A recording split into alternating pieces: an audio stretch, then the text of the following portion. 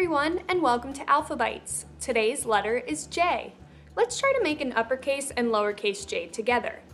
You could follow along with the J up here. The first thing you're going to do is start at the top and make a curved line going down. Then you're going to draw a line across that curved line.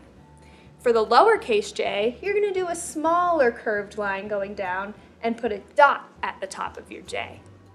This is how you make the letter J in American Sign Language.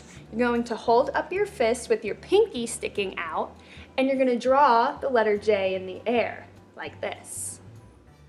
The word juggle begins with J. Do you know how to juggle? I've been practicing juggling, so let's see if I can do it. Ready? Here's a rhyme about juggling.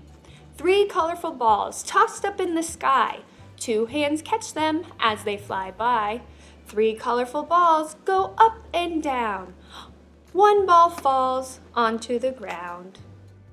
Now for our literacy tip. Practicing hand movements can help build hand-eye coordination. This can help improve reaction time, spatial awareness, and even reflexes. Up next is the letter K. See you next time.